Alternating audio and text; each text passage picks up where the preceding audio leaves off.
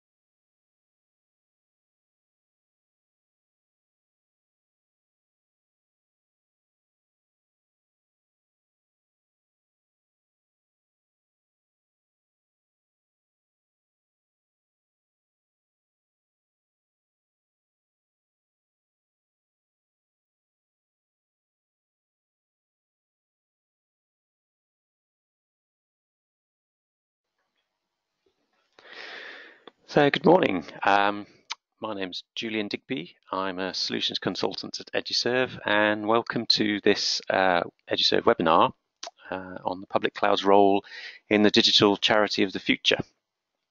So I'll just introduce myself. I'm a solutions consultant at EduServe, and my role here is twofold, really.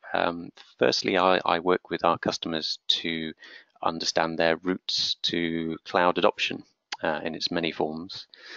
But I also work on the design of cloud solutions to meet customers' requirements once they're further down the line and they're actually actively adopting cloud solutions. So this morning I want to talk you through how the public cloud can help the third sector progress towards the digital charity of the future. So our agenda this morning, just three areas really. What does the public cloud offer you? What would the steps to adoption look like? What could they look like? And I've got some case studies at the end to demonstrate how public cloud has helped different organizations with particular business problems that they have. So I thought it was worth asking a very fundamental question. What is cloud? Now, if you go to Wikipedia, which I do frequently, I think this definition is clearly the work of a committee. It has many words in it and is not particularly helpful. The next definition is a bit more pithy and a bit more blunt, and it has some truth to it. Probably still not that helpful. But what I think is a helpful definition is one that actually lists the potential benefits of the cloud to you, the customer. So enterprise class, secure, scalable, resilient, agile infrastructure and services with global reach and available on a pay-as-you-go model. That, in a nutshell, is what the public cloud provides you. But let's break this down a little bit and look at each one of these in isolation. So enterprise class. So previously, if you were a small organization with little funding, your ICT would most likely be in the budget price bracket. Public cloud democratizes enterprise class ICT to some extent, and it gives all customers of any size access to state-of-the-art infrastructure without costly upfront infrastructure. In terms of security, the public cloud is secure. It's been the targets of hackers for many years, and public cloud providers have been able to test their defenses 24/7 against the most skilled attackers. They are one of the most attacked set of platforms that are on the internet. They obviously attract a lot of interest. Multiple layers of security are provided, and if you configure them correctly, you can certainly match or exceed the security that you would achieve in an on-premise data center. The The graphic here illustrates just 3 certifications. Public cloud providers actively adopt certifications from many different countries and territories. These 3 here are probably most relevant to UK-based organisations. And it's notable that we do quite a bit of work with the public sector, government organisations, and they are absolutely happy to store government protectively marked data in the public cloud, obviously with the right designs and services, security services in place. So taking a look at scalability. So this is a major benefit of the public cloud. So where your demands on services vary greatly, and one example would be online donation web applications, customers can bring additional servers online as and when needed and remove them when they're not needed anymore. You only pay for what you use, and there are no costs incurred for underutilized infrastructure that you have to purchase in order to deal with peaks in demand. So as the graphic illustrates, you can change your the servers allocated to a particular task on a daily basis. You can also change it on an hourly basis. You can do this in response to metrics where processor load or number of incoming requests exceeds a certain level. You can bring up new servers to deal with that demand. But you can also, if you know when your peak periods are, so if they're on a Thursday afternoon or Saturday morning, you can spin up new servers ready for those peaks on a regular basis, just on a scheduled basis. So resilience. Larger organizations will typically deploy their systems in multiple data centers to cope with possible failure of a single data center. This requires investment in multiple facilities and infrastructure that is largely unused until a failure occurs. So you end up spending money on equipment that you really hope you're not actually going to have to use.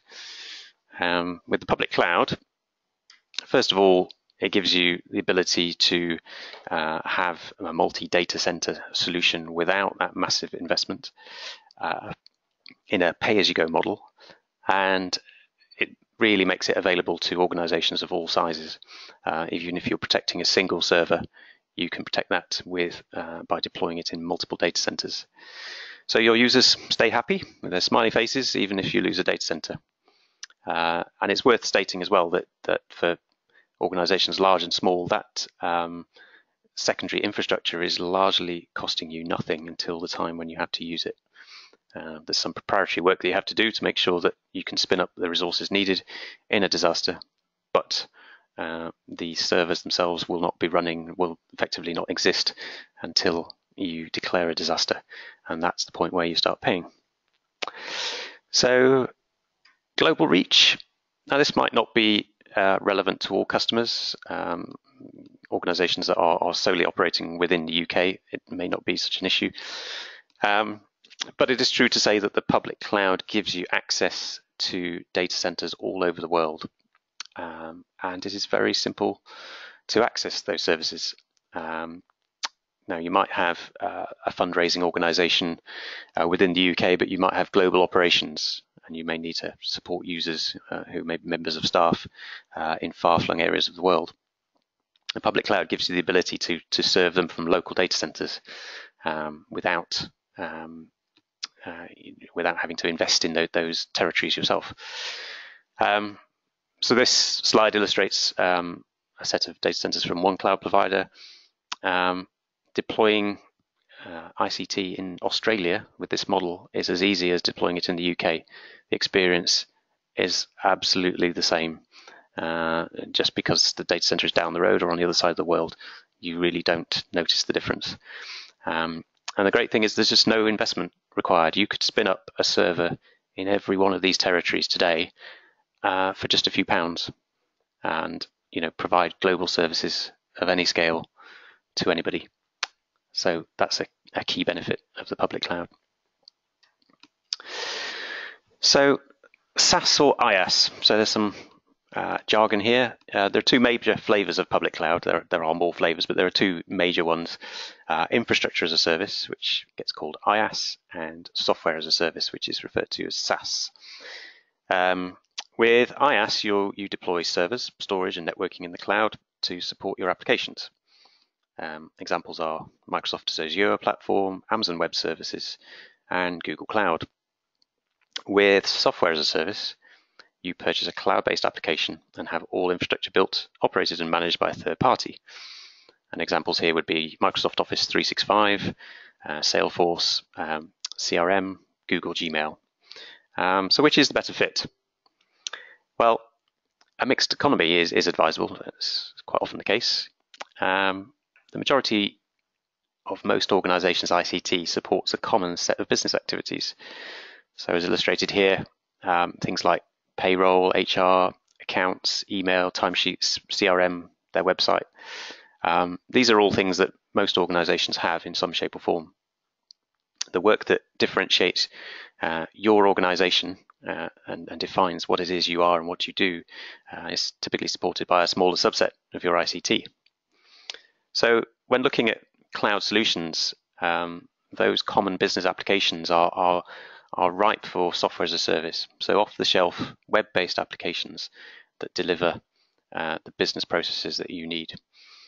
Whereas for your key differentiating activities, it's quite likely that specialist or bespoke applications are going to be required.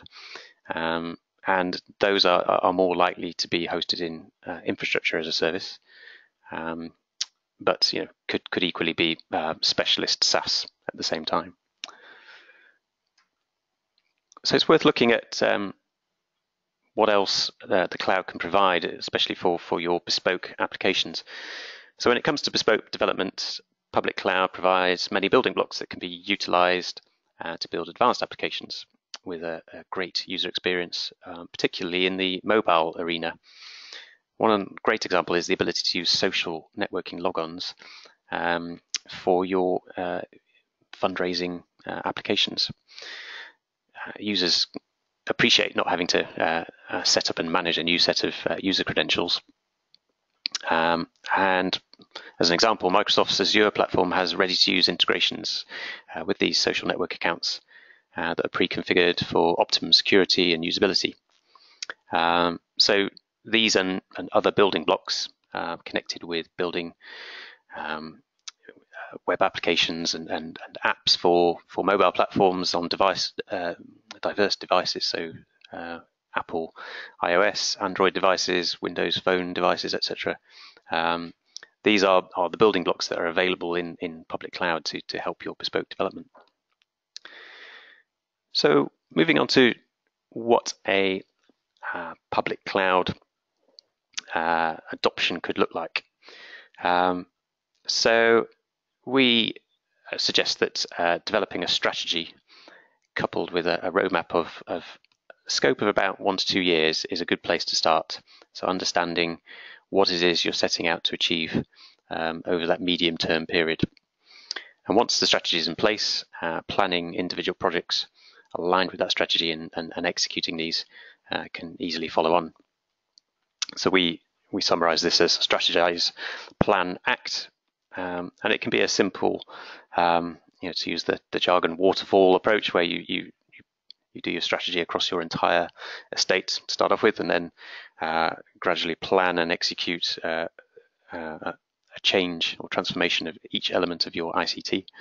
But it can also happen in a more agile way, so that you can look at isolated elements of your ICT, formulate a strategy, and then obviously plan and act transformation as you go.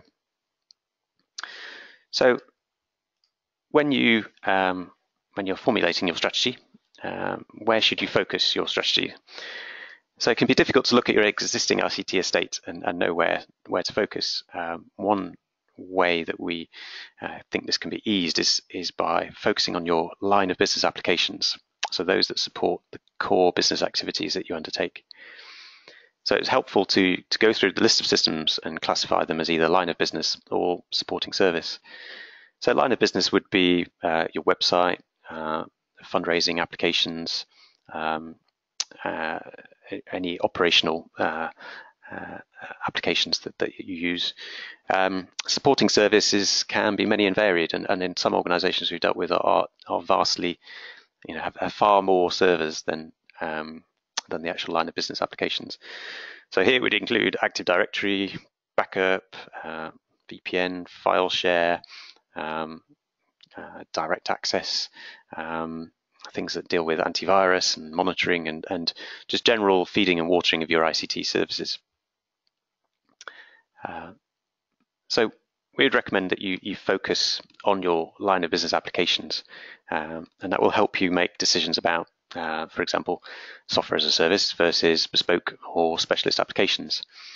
And it will also allow you to align those applications with your business processes and priorities, and drive your strategy from the perspective of business processes. So in terms of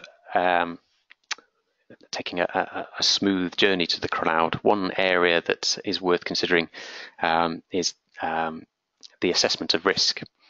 So as with all new ICT developments, security assessment is advised, but do this upfront. And delay to this can occur if objections on the grounds of security are raised late in the day. So with a properly documented set of risks and appropriate mitigations that is accepted and signed off by the organization, a smoother adoption of cloud services can be achieved without compromising on security. So where I've worked with customers, it's been quite common where they've had an initial foray into the cloud. People within the organization will fall into multiple camps, and quite often there will be naysayers to some extent who focus on a subjective reduction in security in the public cloud. And I think a lot of this comes from the fact that it just feels more comfortable if the people looking after your ICT are people that you know, people who you speak to, and you know their faces, and you know they're part of your team and pulling in the same direction as you. But actually, in the case of the public cloud, the anonymity of the people looking after your ICT is actually part of the security. So for example, in Amazon Web Services, they assign people to look after the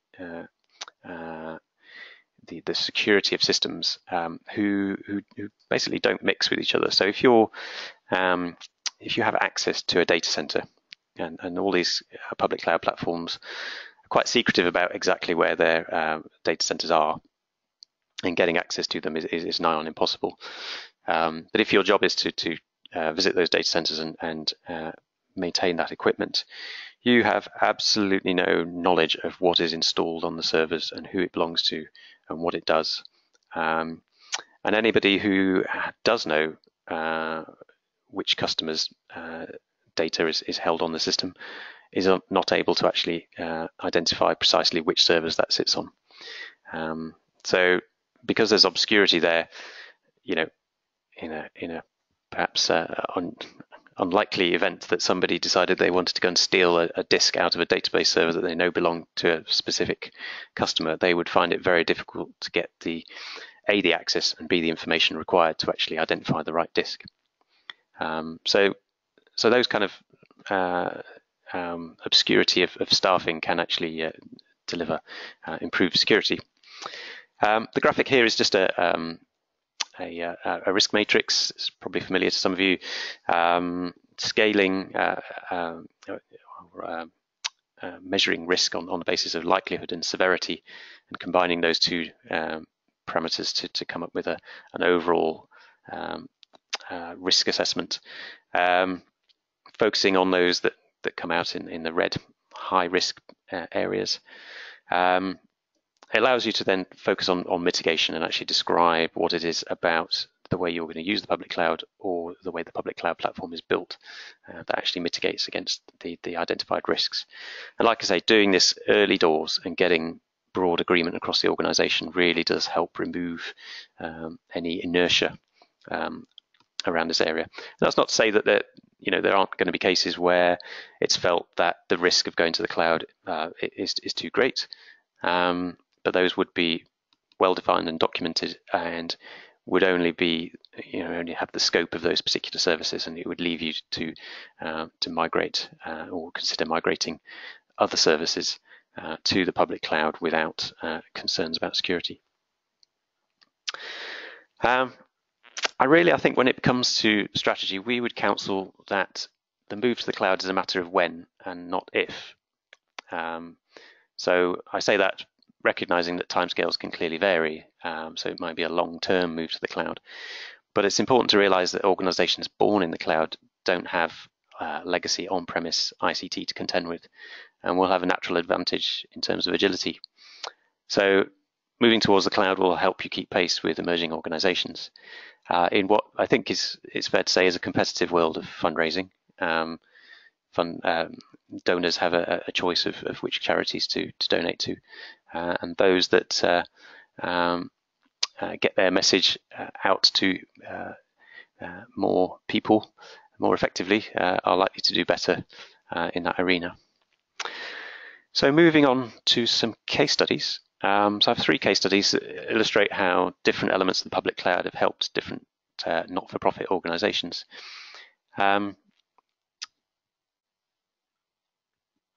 So Just Giving.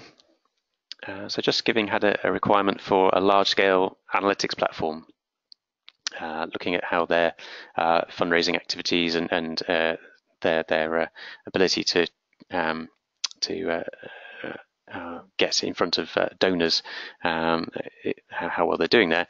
But this analytics platform didn't need to be in use 24/7. So using services from Amazon Web Services has allowed them to utilize much greater level of compute power to perform their analysis much faster, but with reduced cost overall. So they only have to deploy this large-scale system as and when they need it, and when they're not using it, they don't pay for it. So that pay-as-you-go model, a key feature of the public cloud, is what really delivers low cost. It allows you to live like kings one day, and as paupers, if that's the right phrase, at other times. But essentially, it gives you, even the smallest organization, access to the most immense scale of compute capability. And literally, if you use it for a few minutes or a few hours, you're looking at pounds to do this.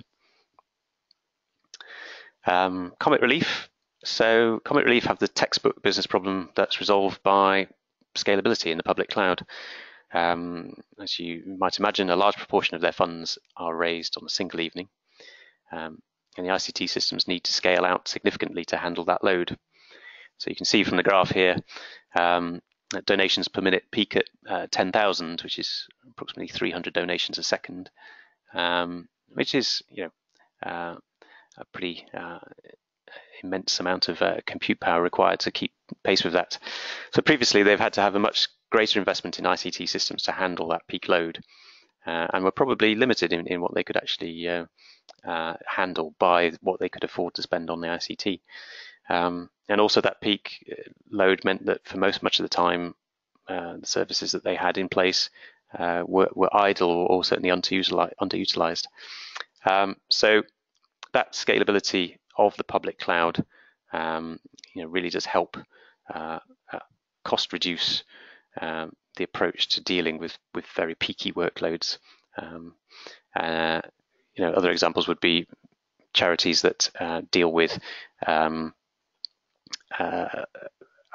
raising money following a disaster event somewhere in the world. Gets a lot of publicity, and people want to donate, and you want your donation platform to be able to accept those donations effectively. That's an area where you would set a trigger that incoming requests for your website exceed a certain threshold, that you spin up another server to deal with those. So that would be based on a trigger. In Comet Relief's case, they know that evening is going to be a peak period, and they can plan that ahead. And actually, because they know it's going to happen, they can probably get access to cheaper servers and compute resources, because they're able to buy them ahead. it's a cheaper market for them to operate in. And the final case study just illustrates how business processes can be improved using public cloud. So the National Trust have been able to take advantage of the public cloud for their operational activities. So data collection connected with managing and safeguarding properties was previously done by collating a disparate set of spreadsheets that were filled in by their staff as they visited properties. The Trust were able to take advantage of the development building blocks and SaaS solutions within Microsoft's cloud platform and quickly develop a solution that helped them vastly improve this part of their business processes. So timely access to key insights for the Trust has been vastly improved. It only took 8 weeks to develop the apps, and now they receive data live effectively from their property visits, and the people back at head office are able to analyse that data immediately and get the best business insight to what's required in terms of upkeep of those properties. So those are the case studies, and with that, that's a wrap for the presentation. If you had any questions, I'd be very happy to take them. Thank you.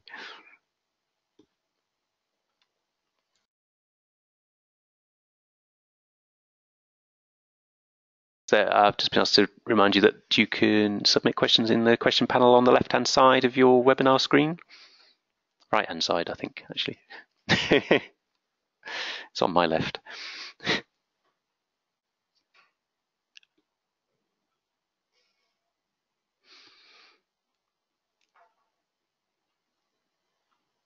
Nothing coming through at present. I'll give it another couple of minutes.